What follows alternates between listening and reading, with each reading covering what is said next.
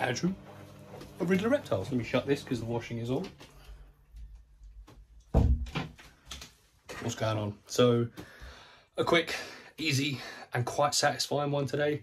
It's something I've wanted to do for a little while but just haven't had the chance to do so.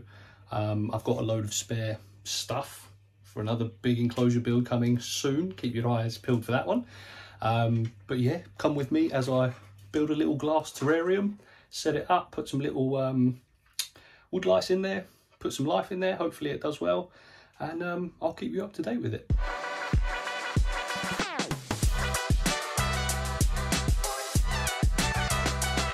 Firstly, shout out to the patrons. I'll put the thing up here quickly. Thank you to you guys. For anyone that wants to get involved, the link will be in the description. But that aside, not really a long introduction needed. Let's get on with it. Nice, satisfying one.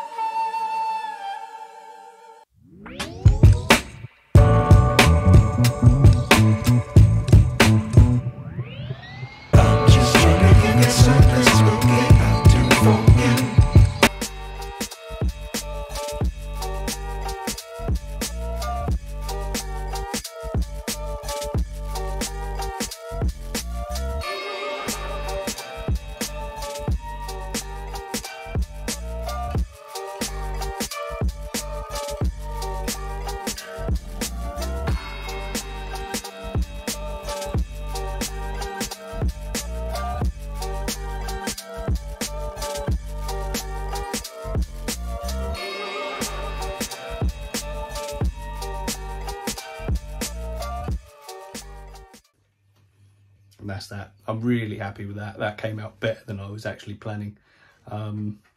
Excuse me if I sound a bit quiet. My boy's just gone for a little nap, so I don't want to wake him up doing a YouTube video. And I've got to go to work in a minute. So I hope you enjoyed it. Let me know if you like what I did, whether I could have done anything better, different, what you would have done. But I'll keep you up to date with it anyway to see how it gets on. But I've wanted to do this for ages. I'm really happy with that.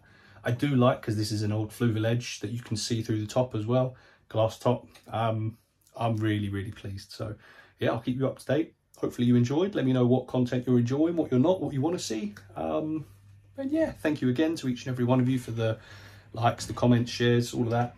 And with that being said, please like, comment, share, subscribe, all of the good stuff. And I'll see you in the next one. Peace out.